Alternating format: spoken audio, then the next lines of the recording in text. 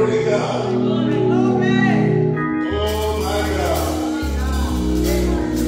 There's a spirit of rejoicing in the house of the Lord. Hallelujah. Rejoice, and again I say rejoice. Hallelujah. Glory to God. Lord bless the Lord.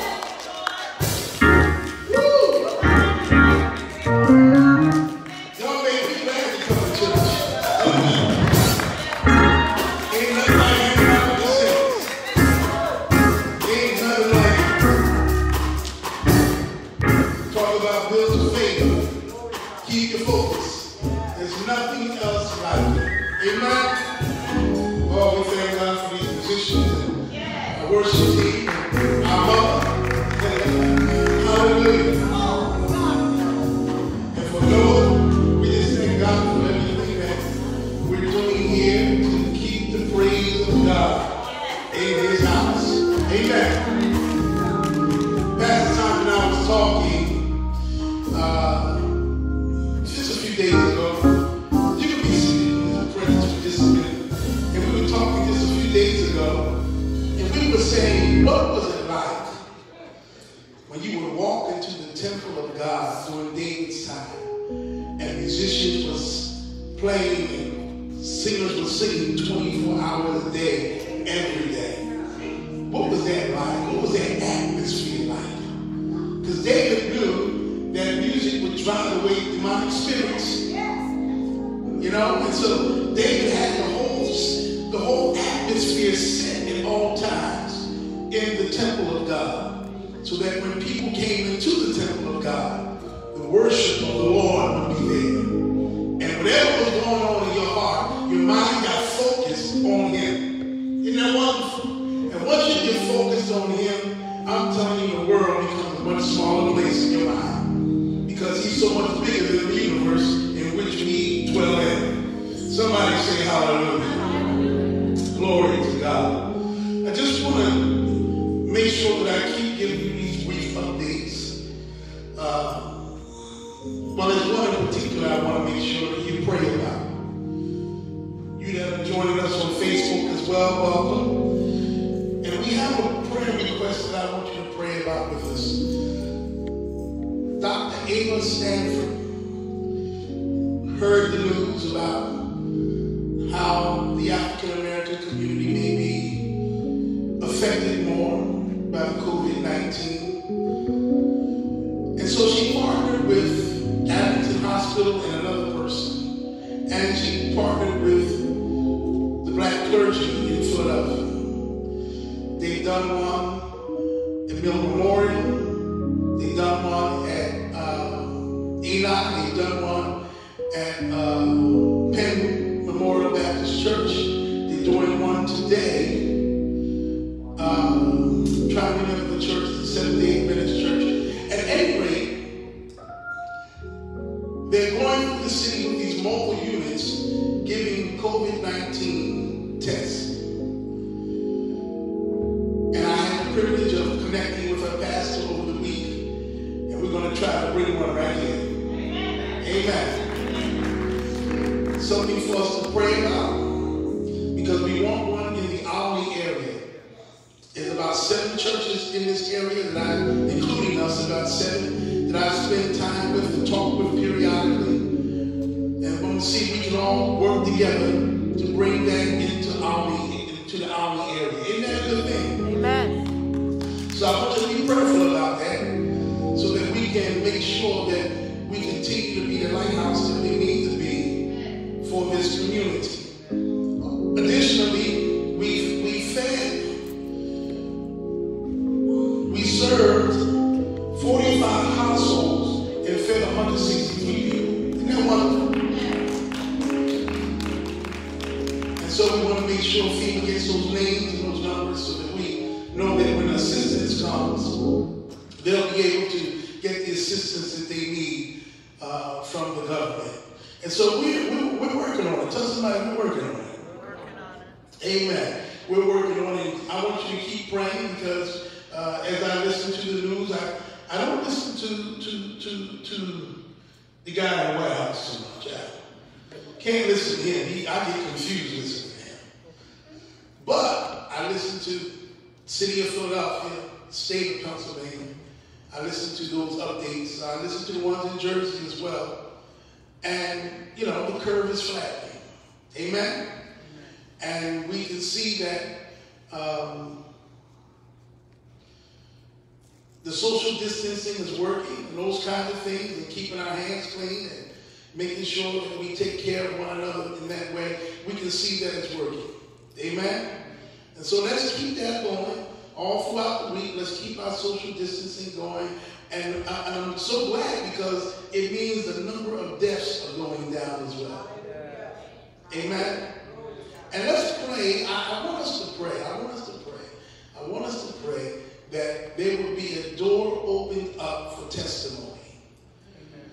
For the many people who have gone through this process and come out on the other side. Amen? Because, you know, when you look at something, it used to be, if somebody said, you want to catch Luca Bottom. I'm just giving it a name, Luca Bottom. Right? 95% of the people with Luca Bottom live. And 5% of the people who have Luca Bottom die. You would be, well, I'm going to be all right. You wouldn't be scared. Well, 95% of the people who get COVID-19 live. And so we want to make sure that we bring those testimonies out, so that people will begin to be encouraged that even though they may be infected by it, there is light at the end of the tunnel. And Linda Derrickson sends you her love. I know you remember Brenda Derrickson. We did a homegoing last week, and Linda was in the hospital with COVID-19. And yesterday, I believe, yesterday or today, they released her from the hospital. Amen?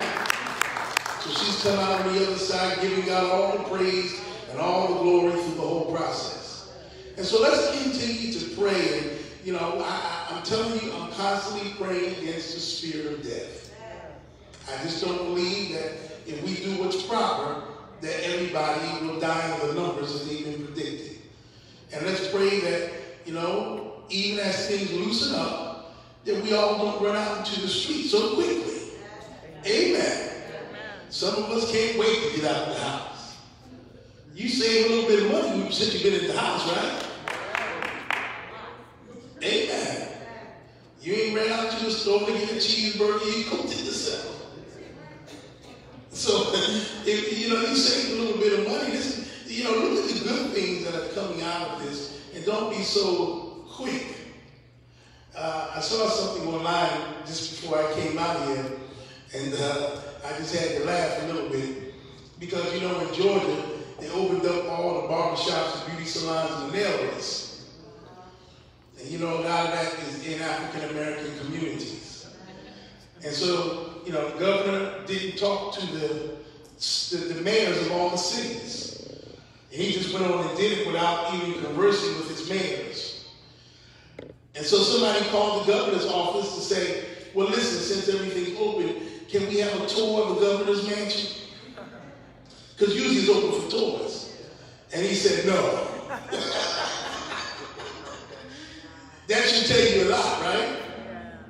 Amen. But I want you to know that there will never be a comfortable time to reopen our economy. You have to know that. There will never be a comfortable time to reopen the economy. And you're going to have to reopen the economy. People have lost their jobs, they've lost health care. People need jobs that can give them health care. And so you have to know that sooner or later, we're going to have to open up America. And in that process, some people will still get COVID-19. Amen. There's no need in us to, you know, think in terms of, well, y'all just want to open it up to make money. Well, some people do. I'm not going to say that that's not true. But if you just keep thinking in those terms, that you're trading off making money for people's lives, then you're going to miss the whole scope of the whole economy of America. And America is a capitalistic country, and this is how we survive. We are a superpower, not simply because of our might. We're also a superpower because of our economy. This is the land of the free, the home of the brave, so they say. And so there will be an opening of America. I just pray that we reopen it right and carefully. But it has to happen. And we need to get used to that idea that it has to happen. And I think we need to do it strategically. And so far, nothing really has been done too much strategically. But let's make sure we do it strategically. Let's pray that our governors, our mayors, our Washington officials will have a good, clean strategy across the board where everybody will benefit from opening back up our economy. Amen? This is not an easy decision to make. It really isn't. And even though the numbers are low in those who will perish from COVID-19, we find that it affects our seniors a lot. And that is something for us to be prayerful about. Amen? We saw the 91-year-old woman who went through COVID-19 and came out of the hospital. You know, that should be rejoicing. Amen? That should be rejoicing. But we do know the numbers are high among those in nursing homes and those kinds of facilities. And we need to be praying against the spirit of death even in that situation. Amen? But let's pray that we do this strategically and God will get the glory out of it no matter how it happens. Amen? Amen. Let's pray. Father, we thank you for your word today. Your word is a light unto our feet and a light unto our pathway. God, we just pray today that as we delve into your word, that as we spend this time together in your word, that you will edify and strengthen us and equip us, that we would live this life in such a way that it will draw others to the bleeding side of Christ. God, we just thank you for these words out of this precious book. They are the words of life. They are the words of eternal salvation. And we thank you, Lord, that we're able to delve into them and the Holy Spirit gives us understanding. So we bless you for our time together in Jesus' name. Amen. Amen. Turn with me to the book of Mark, the 10th chapter, as we're continuing on in the book of Mark. Now, today is the 26th, right? The 26th. I got to make sure that I update this. Today's the 26th, and this is part 103. We get stuck in certain areas when we go through the Gospels. Amen? Mark the 10th chapter and the 17th verse. And when he was gone forth into the way, there came one running and kneeled. I want you to just picture all of this stuff in your mind, because you have to remember crowds came to Jesus. And this man can get close enough to run up to him and kneel to him. I want you to, when you read these passages, I want you to picture yourself in this time that's taking place. When he was gone forth into the way, there came one running and kneeled to him and asked him, "Good master, what shall I do that I may inherit eternal life?" And Jesus said unto him, "Why callest thou me good? There was none good but one, that is God. Thou knowest the commandments. Do not commit adultery. Do not kill. Do not steal. Do not bear false witness. Defraud not. Honor thy father and mother." And he answered and said unto him, "Master, all these I have observed from my youth." Then Jesus, beholding him, loved him. I love that. And said unto him, "One thing thou lackest. Go thy way, sell whatsoever thou hast, and give to the poor, and thou shalt have treasure in heaven. And come, take up the cross, and follow me." And he was sad at that saying, and went away grieved, for he had great possessions. And Jesus looked round about and said to his disciples, "How hardly shall they that have riches enter into the kingdom of God?" And his disciples were astonished at his words. But Jesus answereth again, and saith unto them, Children, how hard is it for them that trust in riches to enter into the kingdom of God? Now, notice what he said. He didn't say because you have money. He said you trust in riches. Are y'all hearing me? Remember, the root of all evil is the love of money. Verse 25. It is easier for a camel to go through the eye of a needle than for a rich man to enter into the kingdom of God. They were astonished out of measure. Now, whenever you see that they were astonished out of measure, it means Jesus just said something that is absolutely shocking. A lot of times people think that they're talking about the eye of the needle as you would enter into Jerusalem, where the camels had to get on their knees and pull them through. That wouldn't be astonishing because that could happen. You understand? That wouldn't be astonishing beyond measure. Jesus is actually saying a camel through the eye of a needle. Just like he said, say to the mountain, be thou removed. This is astonishing talk that Jesus had. They were astonished out of measure, saying among themselves, who then can be saved? You see, if you were just talking about the camel getting through the eye of a needle, that little portal, you know some people can get through that. But here he's saying, well, you know, if you got to get a camel through the eye of an actual needle, you can't get saved. Ain't right? So he said unto them, who can be saved? And Jesus, looking upon them, said, with men it is impossible, but not with God. For with God all things are possible. Then Peter began to say unto him, and I love the way Pastor Hinton used to bring this out, because Jesus just said some deep stuff, and Peter said, but what about us? Then Peter began to say unto him, lo, we have left all and have followed thee. And Jesus answered and said, verily I say unto you, there is no man that hath left house, or brethren, or sisters, or father, or mother, or wife, or children, or lands for my sake and the gospel's, but he shall receive, listen to this, 100-fold now in this time, houses, and brethren, and sisters, and mothers, and children, and lands with persecutions, and in the world to come eternal life. But many that are first shall be last, and the last first.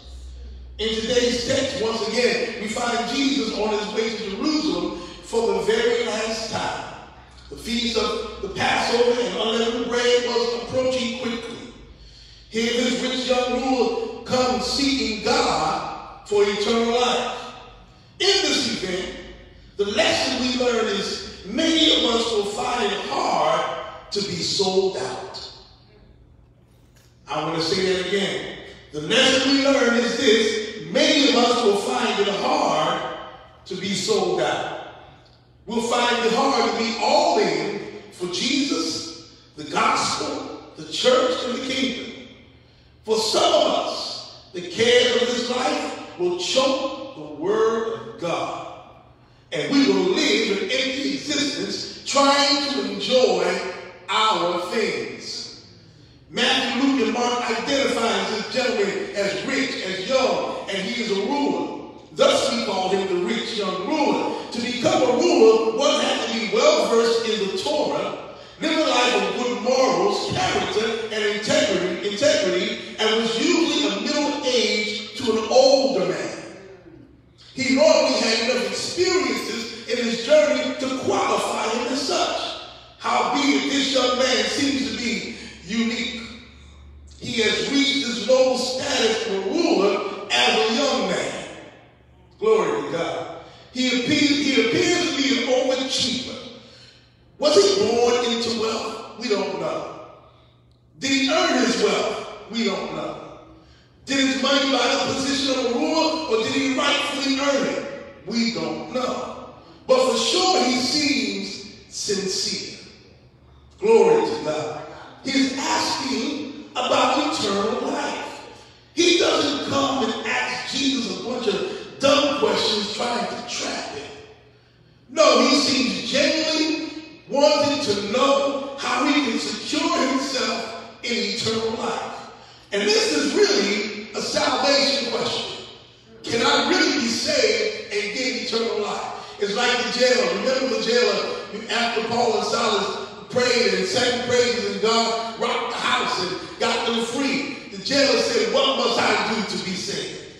It's really that same kind of process. Which actually begs the question for us, how many people inside or outside of the church are really seeking God? Many people come seeking purpose and passion, and these are noble things. The meaning of life, fulfillment, and happiness. Many come because they see the church as a career opportunity. Even through the church, people seek fame and fortune. Some come seeking friends with benefits. That went over y'all here, that's okay. Some come for significant others, and sometimes people actually come looking for a spouse. Some people come for community involvement and civic advocacy. But very few people come seeking God himself. Romans 3, verse 10.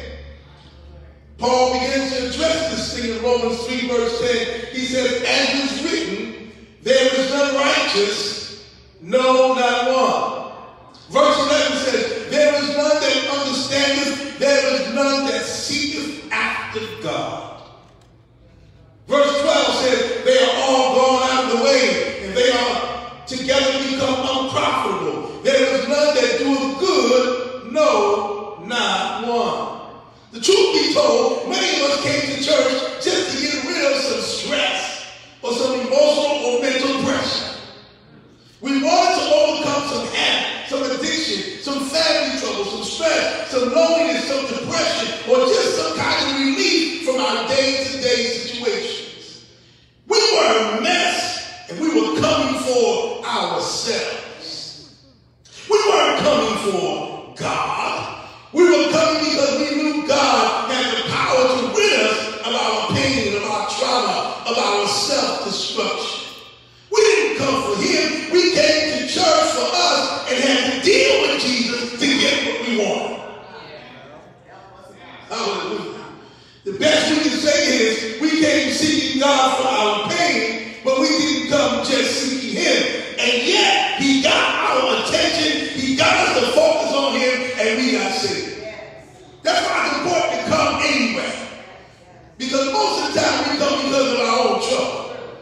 We don't really come in the door and say, God, I'm seeking your will for my life. We come in that door, man, we drug addicts, alcoholics, we're liars, we're fornicators, we done messed up somewhere. We just want to get the load of pain up off of us. And we know God can do it. But when God really shows us his love, then we begin to concentrate on him and then submit ourselves to his will. Is anybody listening to me? However, this rich young ruler comes running to Jesus, falling at his feet, kneeling and calling Jesus good master. This designation, good master, means he either saw Jesus as the best teacher he's ever encountered in his life, or he saw the deity of Jesus. This word for good carries the idea of inherent goodness to be honored. Oh, hallelujah. Woo! I love that. Because the Bible says, for the Lord is good. He has an inherent goodness, and it is to be honored. And only God is inherently good through and through. Then he asked Jesus this one question: what must I do to inherit eternal life? This is the question of salvation. I believe this young man was sincere. I believe this young man was soul searching. Jesus then asked the question and made a declaration. Why do you call me good? For there is none good but God. Which supposes the question, does this young man see God, or the essence of God's glory in the presence of Jesus Christ? All of these are questions. Because we know that he's somewhat like Nicodemus. Except that he comes in the daytime. Nicodemus came at night. And he's seeking answers for himself. We know that our teacher comes from God. And he knows that there's an essence of godliness around Jesus. He never fell down at any other rabbi's feet. But he sees something in Jesus that's different. And he comes and he falls and calls him good master. Hallelujah. This rich young ruler honored Jesus and took a posture of reverence, worship, and submission. But Jesus go on to give him a summary of the Decalogue. The summary of the Decalogue, we used to have that when we were in the AME church, and we would be in communion time. And there was this liturgy, and the liturgy couldn't last maybe a half an hour at communion. But then my father would do something called the summary of the Decalogue. It's still the Ten Commandments, but it's a shorter version. Are y'all hearing me? Jesus begins with, thou knowest the commandments. Especially being a ruler, he knew that he knew the commandments. Although he was young, he's a man of religious stature and prominence. Jesus quickly outlines 6 of the 10 commandments. And he stops. Now the young man boldly says, these things have I kept from my youth. Now I want to tell you that was a statement of arrogance. Because nobody has been able to keep the law. But he saw himself as being perfect, as him being flawless. And he says to Jesus, these things have I kept from my youth. Matthew says the young man then asks the question, so what else am I lacking? These things I've kept from my youth. You know what I mean? I got it all. I did it all. So what else is lacking? This is a good exchange, and it opens up some realities in this young man's life and for our life. First of all, if you're born in sin, no one can keep the law. Jesus came to fulfill the law and nailed sin to the cross. This young man was thinking through his flesh, yet asking a spiritual question. In his mind, he saw his life as perfection towards the law of God. He thought his efforts were flawless. He was naive.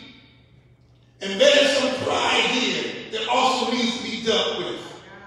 The second thing is we notice in his answer is his emptiness. He asked 2 questions. What do I need to do to inherit eternal life, and what do I lack? Oh, hallelujah. You see, once he asked those 2 questions, we know that he knew something was missing, even though he thought he had done it all. Oh, that's important for us to understand. These 2 questions reveal the depth of emptiness in his heart. It's like him saying, I'm successful, but I'm not satisfied. After all I've acquired in my young life, I feel like I'm lacking something.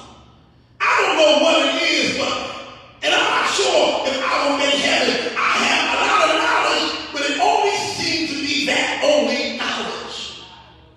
My knowledge has not brought me to a deeper awareness of my spirit and my destiny.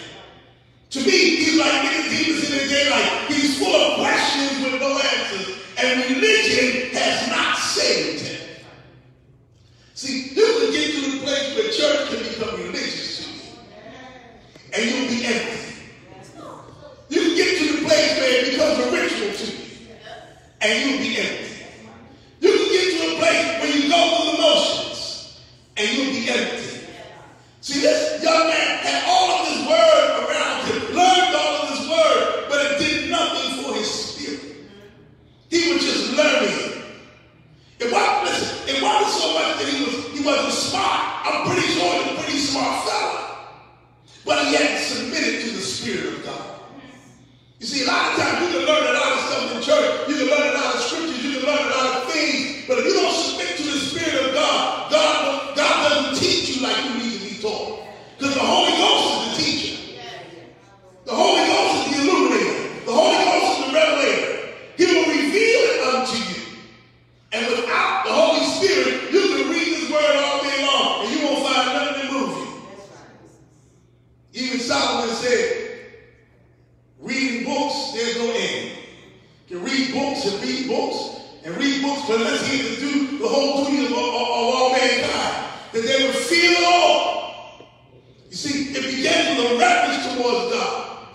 and do that work that he called us to do.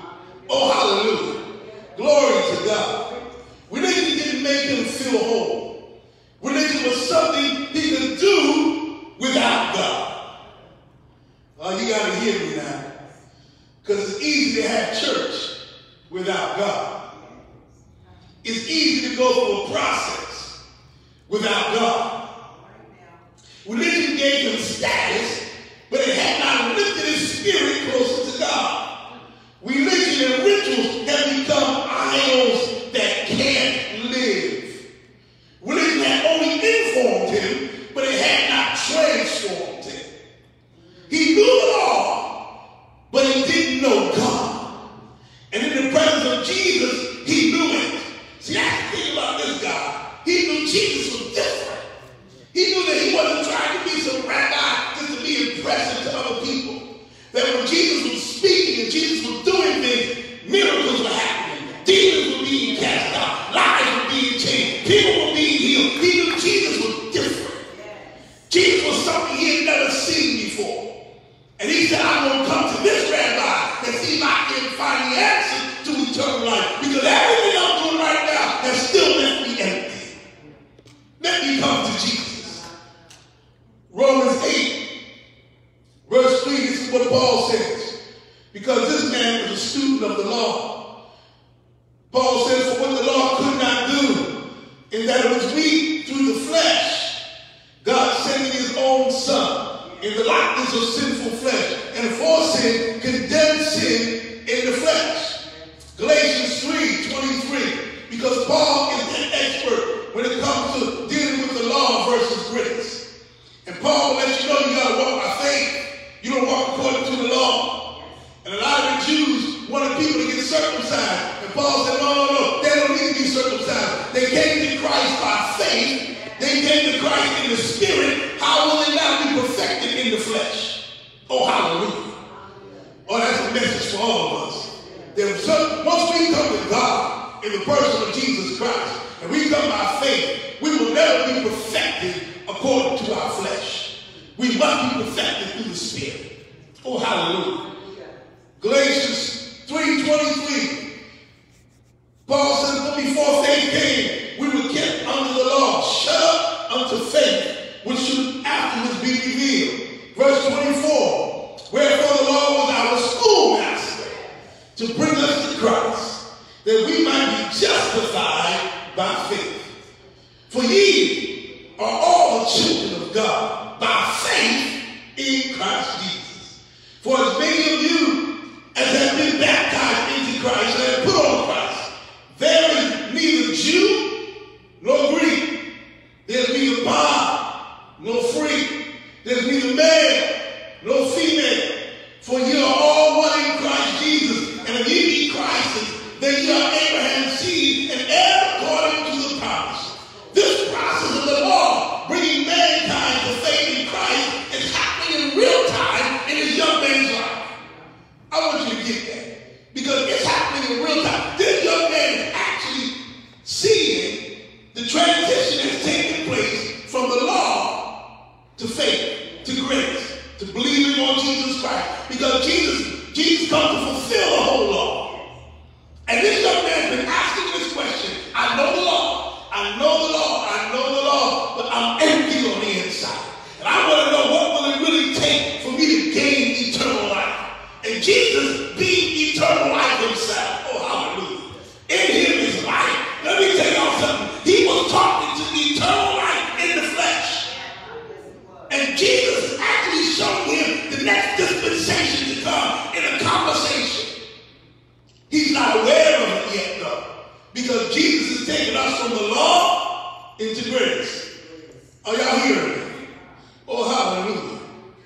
His hunger for a deeper existence in this world is happening as he so desired. He has managed to get personal time, one-on-one with Jesus, and he knows Jesus is inherently good. Jesus is trying to usher him into the next dispensation of grace. Yet he can't recognize it apart from his temporal existence.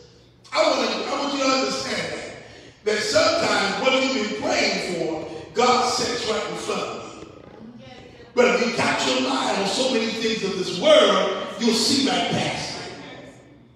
And right now, this young man is in that place. He can't really see past his temporal existence, yet he wants eternal life. Let me tell y'all something. There's time there's conflict in your spirit. And he's dealing with this conflict going on in his spirit. He's got the law, but he doesn't have salvation. He's got the law, but he's still empty. He's got the law, and he still has no purpose and meaning to life. He needs to know, what do I need to do to secure my place with God? Woo! Hallelujah. Are y'all with me? You know, it's a bad day when you get a private audience with God, asking to give you a written word for your life. Then God gives you that word, but you can't accept what God has said, even though you asked for it. See, we can be fickle like that. You came to God asking God. You came to Jesus asking for something particular. And Jesus gives him something particular for himself, but he can't accept it. You see, sometimes we say we want certain things from God, but let me tell you something. We don't really want it. We don't really want it. We like the sound of it. You know, we see it with somebody else's life, and we want what they have. But we're not willing to sacrifice to get it. We're not willing to pay the cost to get it. You see, where's the bad day when you and I pray, God show me this, God talk to me, God send me this, God show me God, and then when God show you, and then you do nothing with it, it's a bad day to have a private audience with God and then ignore what God says. Are y'all with me? Tell somebody we can be fickle like that. Jesus now takes an attitude of love towards this young man and gives him the answer he's been looking for. Woo! And it's something that the answer that you've been looking for is the answer you don't like. That's a rough day, isn't it? The answer that you've been looking for is the answer you don't like. Glory to God. Jesus said, you lack one thing. Sell all that you have. Give the proceeds to the poor. Expect your treasures to be in heaven. Take up the cross and follow me. Jesus was saying, listen to me carefully now. Jesus was saying, focus on me. Remember, he asked the question, what do I need to do to gain eternal life? And once Jesus gave the summary of the law, he said, these things that I kept for my youth. What do I lack? Jesus said, let me tell you what you lack. Focus on me. Your focus is on things. But if I can get you off of the things and you focus on me, you'll have eternal life. Are y'all with me? Because it even gets better than that. Jesus was basically saying, place your faith in me and you'll have eternal life. Jesus knew his faith was misplaced in his finance and in his status. Those things that become idols in his heart, listen, and Jesus knew it. Also the very act, I want you to get this, also the very act of selling all those things and giving to the poor would have been an act of repentance. Because you know there's no salvation without repentance. And so he said, you got to change your mind about your riches. You see them as your security, but they can't secure your soul. You got to repent from that kind of mindset. And these actions will show me that you repented from that. You're giving all that up. You can't get saved without repentance. You got to change your mind about some stuff. Now, listen, it doesn't mean that rich people can't be saved. That's not what Jesus is saying. Amen. Somebody say amen. Amen. Because if I get rich, I'm going to be all right. I'm going to heaven. Glory to God. Philemon was rich. Abraham was rich. You just start going through the word of God. You find all these people who are wealthy, but their money did not I drive their hearts. Amen. Jesus is saying that with all the distractions we have in the world, and then we have a lot of money, it is very difficult for some people to reason past their money. Jesus said it's hard for some people to read. You know, some people can't handle money. Y'all know that, right? Some people can't handle money. They see a lot of money, they lose their mind. They don't understand that money is just a tool. Amen. As long as you have a full belly, I can tell you right now. Yesterday, no, day before, Friday. Was it Friday? Friday. Pastor Sergeant put him a pot of beans. What you talking about? With some rice. I didn't need no steak and lobster. My God, just take it. Oh, Lord. Let them beans cook on a low fire. Put a big old ham bone in there. Oh! Glory to God. I didn't need no steak and lobster. All I needed was a bowl. Give me a bowl. Give me a bowl. Give me a bowl with some rice. Oh, glory to God. Amen. You see, you don't need a whole lot of stuff to be happy. Bag of beans go a long way. Talk about we hungry. Well, I don't want that. Then you ain't hungry. You see, that's what my mother used to say. We used to say, but my mother knew you like something, or you didn't eat, or you like something, or you eat it normally, but today you just didn't feel like it. You see, you wasn't grown enough not to feel like it. You understand? See, I can go in my refrigerator, amen. And I can see what's in my refrigerator and decide I don't want none of that. I paid for it. But as a child, Mom will tell you, if you don't want that, you ain't hungry. Because that's all that's going to be there. Because I know you eat it. She didn't force you to eat stuff you didn't like. Amen. Because nobody has all food, right? But if you had something on that table that you normally eat, but today you just didn't feel like it, guess who went hungry? And guess who didn't worry about it? Mildred ain't even worried about it. She didn't care. I didn't get to fix all this food you ain't going to eat. That's on you. Amen. You know what we did, right? We went on 80. This is an act of repentance. And remember in Luke 9:18, remember Zacchaeus. Zacchaeus encountered Jesus in a sycamore tree. And then went to Zacchaeus' home. And Zacchaeus became repentant. The Bible says in Luke 19:8, and Zacchaeus stood and said unto the Lord, Behold, Lord, the half of my goods I will give to the poor. If I have taken anything from any man by false accusation, I restore him fourfold. In other words, Jesus didn't even have to ask him to repent. He was so impressed by Jesus, he automatically repented.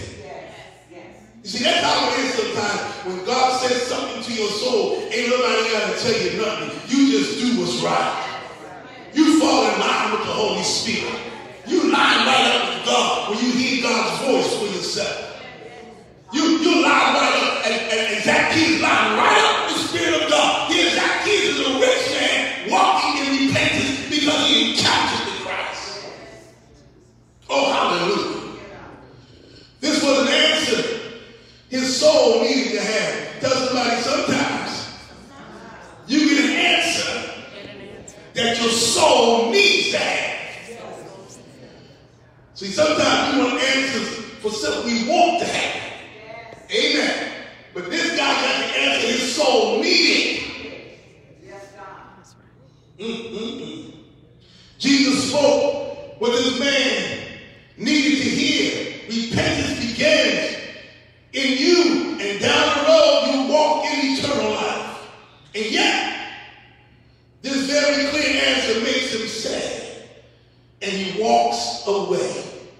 Now, I want you to get this in your picture. I want you to picture this in your mind. I want you to get this in your head. I don't want you to ever forget this. How does he come to Jesus? He comes to Jesus running, making double time, gets through the crowd, falls on his knees before Jesus, and begins to engage Jesus.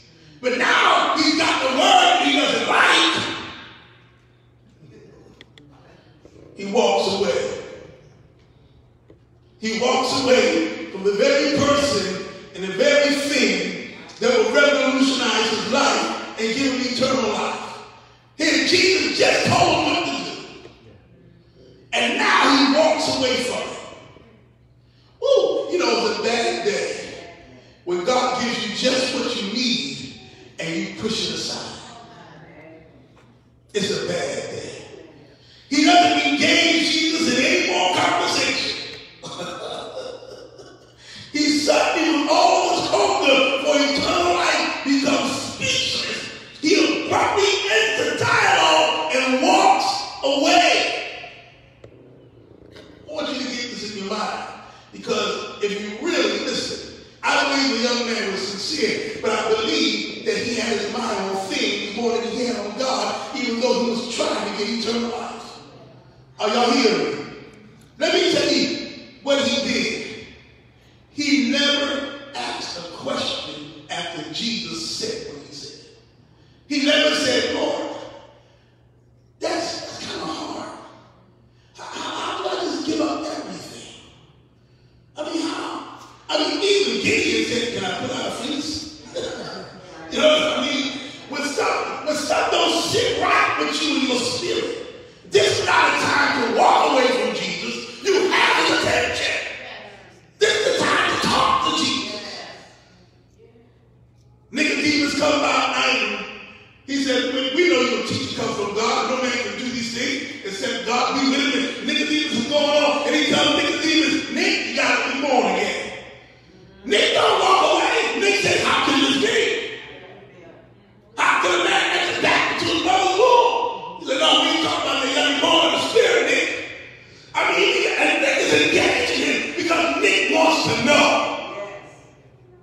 You see, if you'll come to Jesus and he engages you and start talking to you, you better talk back to him. Don't walk away from the very conversation that will change your life. Even though God has said something you don't want to hear. And if you walk with God for any length of time, there will be many times God will say stuff you don't want to hear. Anybody who says, God always give me my answer, God always got everything for me is a yes, you ain't walking with this God. You ain't walking with this one. This God knows our hearts. This God knows where we have problems at.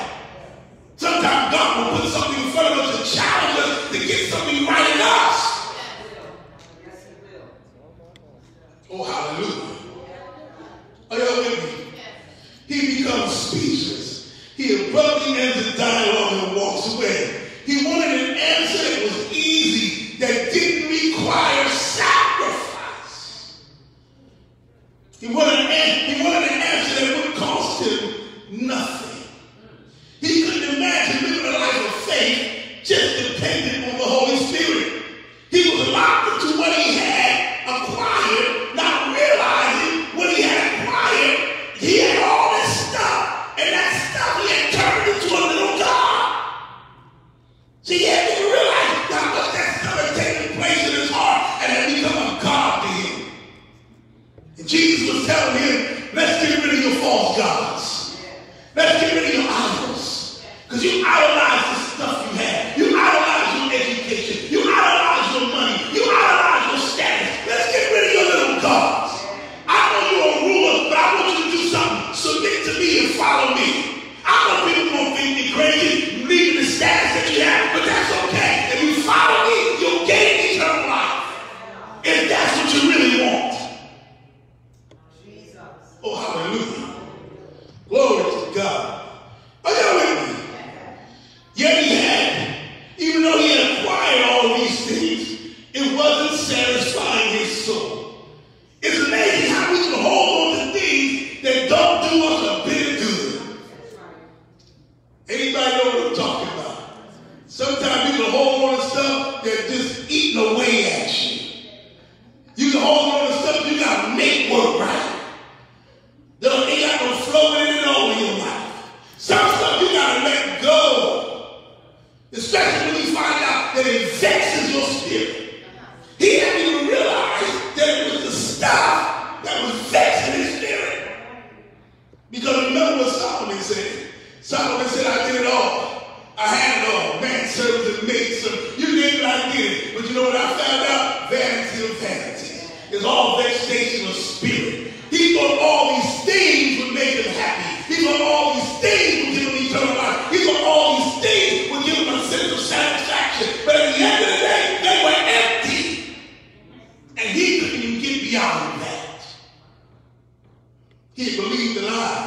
You get enough money, you'll be happy. You not know that it's proven that somebody can win the $10 million lottery and they're happy for about 6 months. And because they haven't changed their spirit, you understand? They'll act the same way they act when they want a 9-to-5 job. Many times they blow it off because they're not used to money. They don't see it as a tool that it is. And I know some of y'all saying right now, well, give me the $10. Give me the $10. I'll show them what to do. Glory to God. I'm with you. I say the same thing. The Bible says he actually walked away, listen, grieved. Tell somebody grieved. This word for grieved means that he was in a state of distress and heaviness. Jesus said, you want to tell me? Take all these goods you got, so give it to the poor. Now you can get treasure in heaven for that. Now I want you to take up the cross. And I just want you to follow me. Okay? That didn't grieve to the spirit.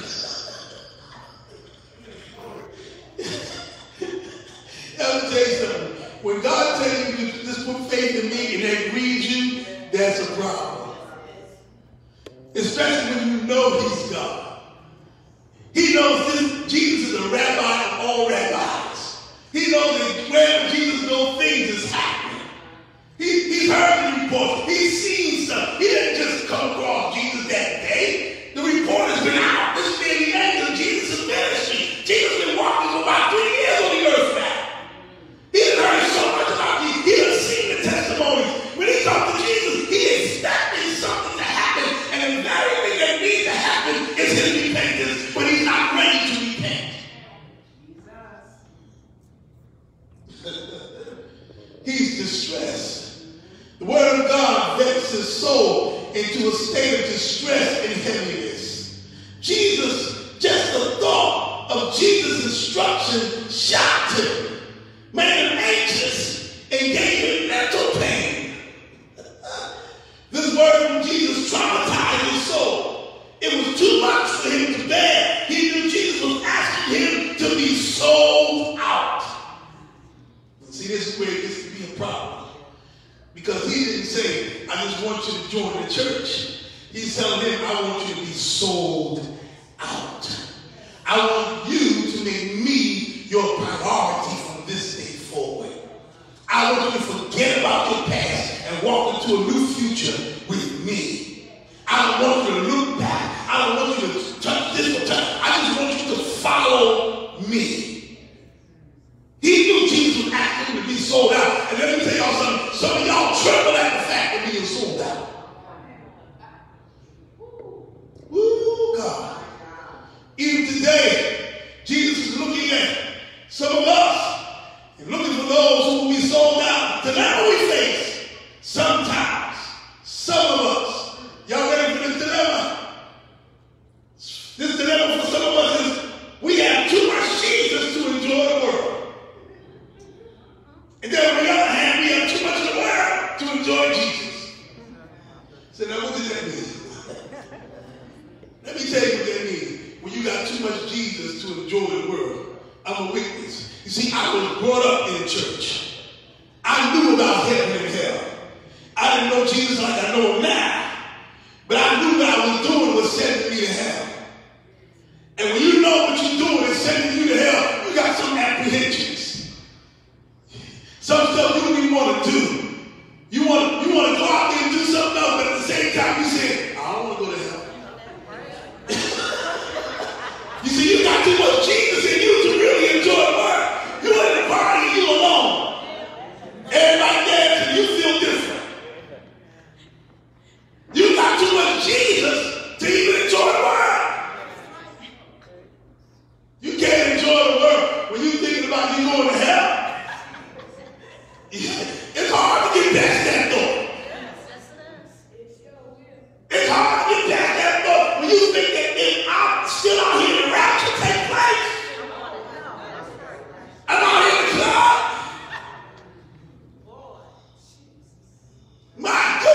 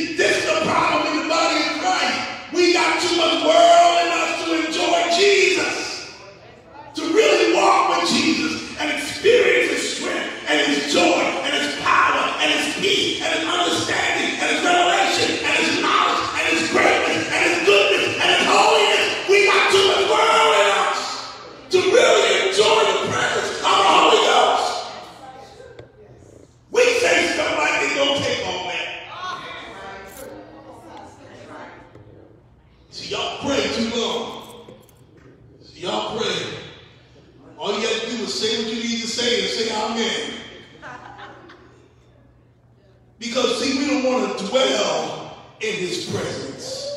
We don't want to stay there and bask in his presence. But we'll get up from a 5-minute prayer and say, I said everything I needed to say. I said it in 5 minutes. We'll get up from a 5-minute prayer and then we'll watch TV all night. Oh, I know what I'm talking about. Sometimes we got too much world to enjoy Jesus. And when we got too much world to enjoy Jesus, we're just like this cat here. He had too much world to recognize Jesus was his deliverance and surrender to him. And say, whatever it takes, God, I'll follow you. You know how it is. Y'all know what I'm talking about, right? Huh? Anybody know what I'm talking about? Mm-hmm. See, God is looking for people who want to be completely sold out. I'm going to quit right here. See, you got to understand something. God is not looking for people who are going to pretend. That ain't who he's looking for. He's not looking for people who just want to go through the motions.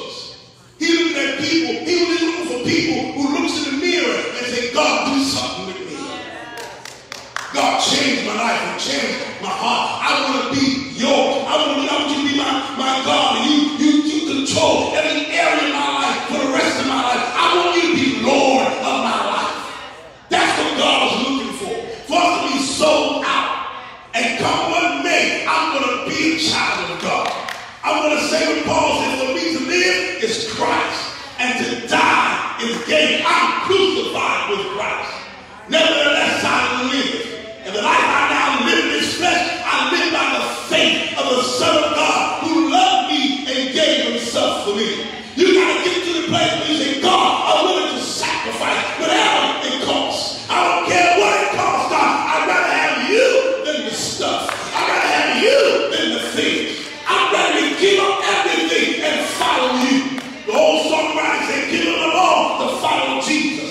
I'm turning from my worldly ways. I stepped out on his promise, and all I have is his today. I want to live so that everything I have, it belongs to God. I can bring my tithes and I can bring my offerings, but in fact, my whole paycheck belongs to God. God is the one who woke me up this morning. God is the one who breathed life inside me. I need to be sold out. I need to be like Elijah and Elisha. When Elijah walked up to Elisha and those the mantle on him, Elisha knew that that day forward, I'm sold out. He went and took his plow and chopped it up and turned it into wood and turned it into a burning blade. And then he took his cow and sacrificed his cow on top of his plow and decided, I'm going to follow God. I'm going to follow the man of God. I'm going to walk in that anointing. Even if I got to give up my livelihood, I'm going to walk with God. God is looking for people that are sold out. Like Paul was sold out. Knocked him off his beast.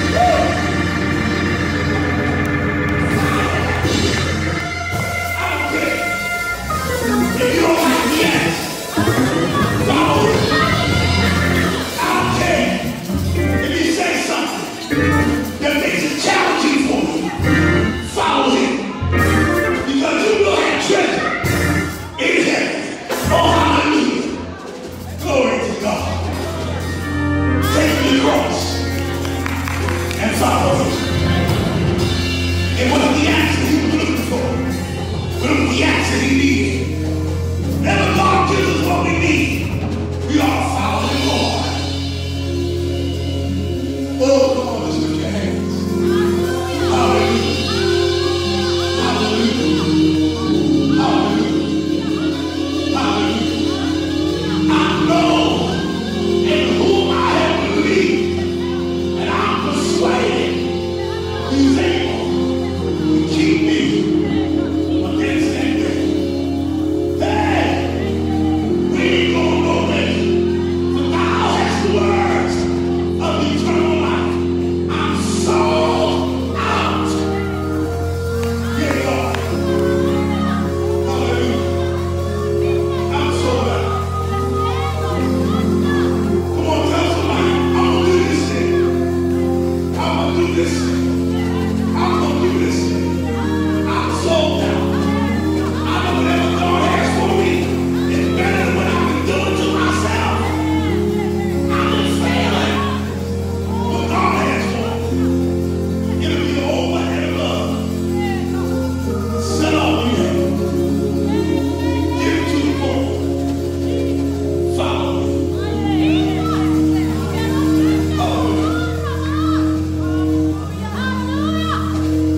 People got testimonies, but when they got saved, they had a little bar. I remember the little bar you used to have in the house, a little cart with the nigga on it. I know people who got saved. He went home, took that cart, pulled it up to the sink, poured all the liquor down the sink.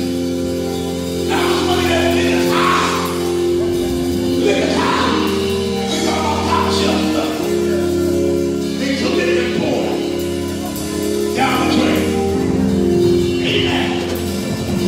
So when you need business with God, whatever you got to give up, give it up. Because you're going to gain more than you ever gave up. This rich young ruler, all he could see was what he had to give up. He couldn't see what he would gain. You got to look at this thing and say, God, I expect great with you. Oh, hallelujah. I know how to try to do something by myself without God. All it was confusion. But as soon as I gave myself to God, things got clearer. Life got clearer. My mind got sober. I could be serious and smile at the same time.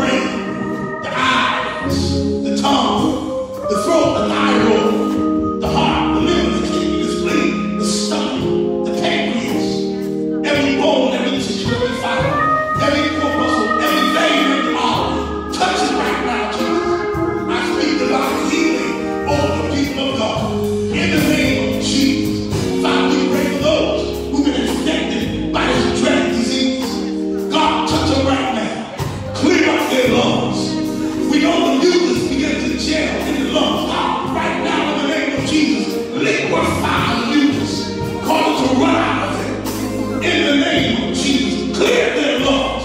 That they don't need to breathe into anymore. God, let them breathe on their own. As you breathe on them, let them breathe on their own. In the name of Jesus. God, we curse the spirit of death. And we speak life in this hour that our nation is in, that the world is in the midst of this projection of death. We prophesy life. And that won't look in the name of Jesus. Father, we pray for all the first responders.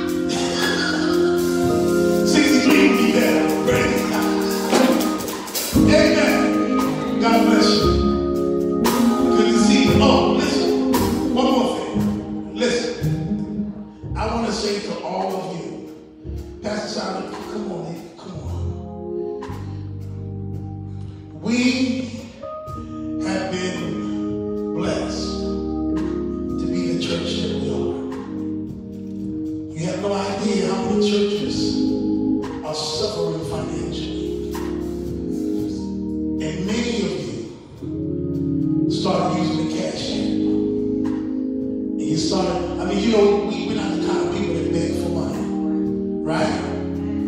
But people that have been faithful in giving to the ministry. And I want to tell you, thank God for you. It's like you realize this is your house. Well, now you know it's God's house, but you know you're one of the stewards of his house. And you realize that. Thank you for faithfully giving. Because when this is all over, we're going to be just like we was before. And even then, are y'all hearing me?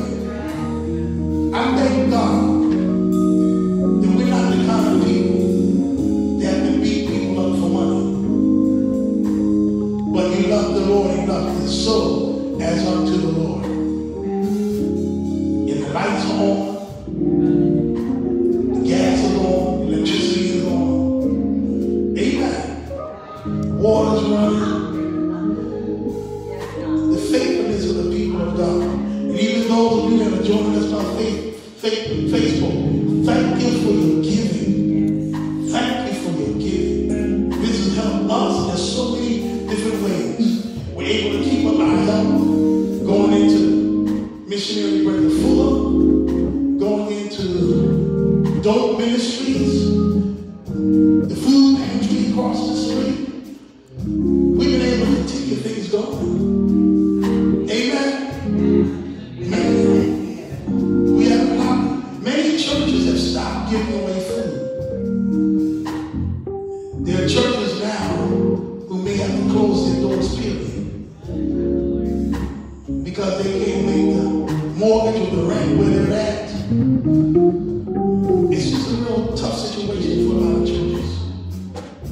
But I thank God for you, and you, and you, and you, who have prioritized the house of God in your giving. If we keep this up, we won't miss a beat. We won't miss a beat. We won't miss a beat. In fact, maybe by the time all this is over, we're going to have this place a little renovated. You watch and see what the Lord does. God knows what he's doing with his people. And I thank God for every last one of you as you continue to give into his ministry. The Lord is blessing his house.